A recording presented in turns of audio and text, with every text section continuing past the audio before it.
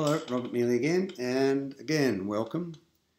This time to day 9 in our free 4-week program, Connecting with Solutions in Hypnosis.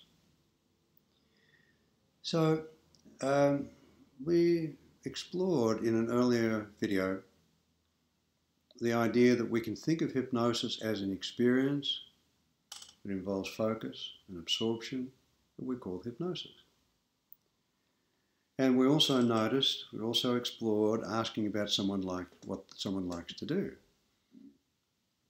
So if we can invite someone into an experience that they like, it's going to be fine. Most people are very happy to experience and re-experience something that they like.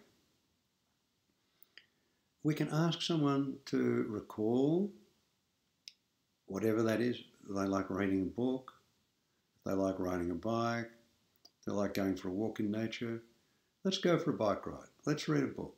Let's go for a walk in nature. Would that be okay? So then we're inviting an experience. We can then invite someone to focus on some part of that experience.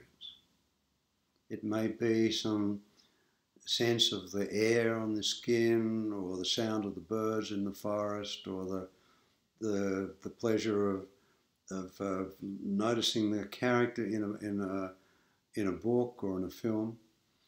So we're inviting focus,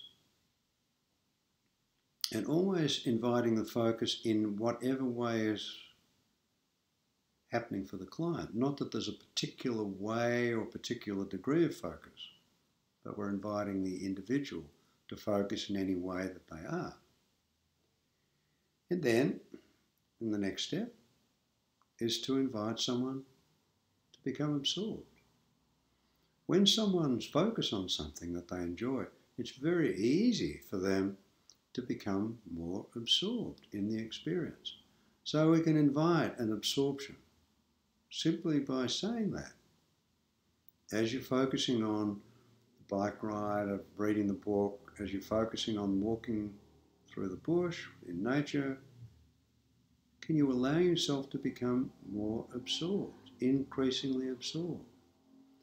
Can you allow that absorption to increase in a natural way that it can when we're doing something that we enjoy? So now we've got the ingredients for what we're describing as hypnosis: experience, focus, and absorption.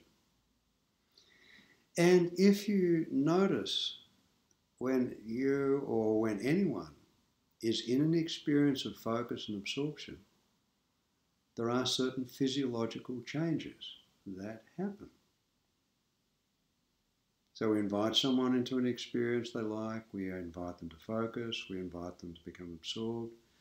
Then we can comment on the physiological changes that we can observe. For example, we can say, without you making any effort, I can notice that your breathing is subtly slower and deeper. I can notice that your eyelids are blinking differently. And of course, some people will close their eyes. And we can say, and you've closed your eyes.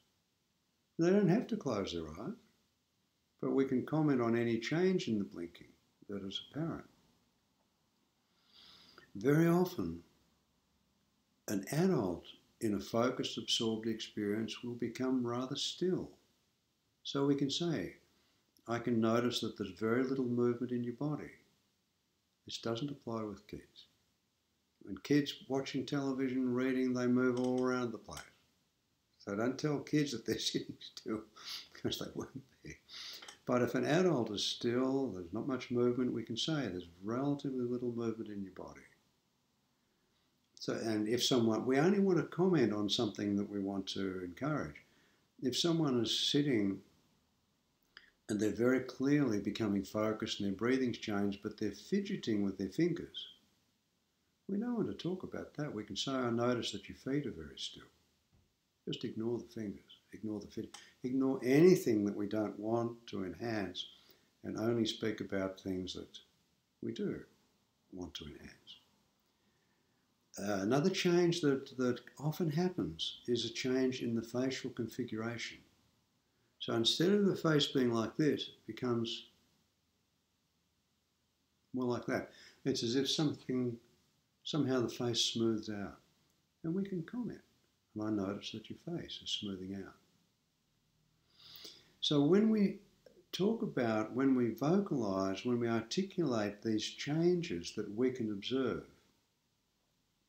it helps to let the client know that something different is happening. It helps to encourage those changes. And it also reassures them that what's happening is okay. So as well as commenting on these changes, we can also make some generic encouraging noises like, oh, that's good. Aha, that's right. Very nice. Just generic comments like that.